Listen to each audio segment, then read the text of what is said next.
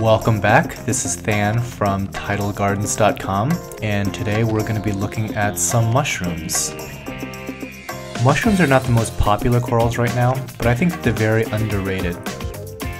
First of all, they come in a wide variety of different colors. If there's a particular color you're looking for, there's a really good chance that there is a mushroom with that coloration. Second, they're very easy to take care of. In fact, they're pretty much indestructible. If you're losing mushrooms in your tank, something has gone terribly, terribly wrong. The vast majority of corallimorphs share the same basic body type, and that's kind of why they're all lumped together as mushrooms. They look like little mushrooms. But there's kind of a black sheep in the group that is basically off the map when it comes to what it looks like and how it behaves. I'll show you that in just a second. And here we have it. This is the Pseudocorynactis, or the commonly referred to orange ball anemone, even though it's a corallimorph, not an anemone.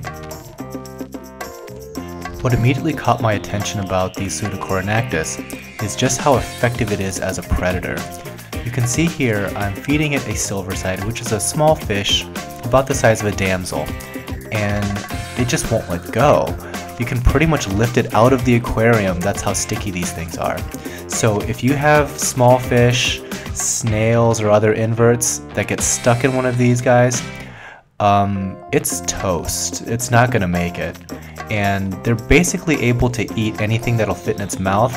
And you can kind of see here in this time lapse, it can fit a lot in its mouth. In fact, this little silverside is almost the width of the entire corallimorph, and it's going to be gone in less than 10 minutes.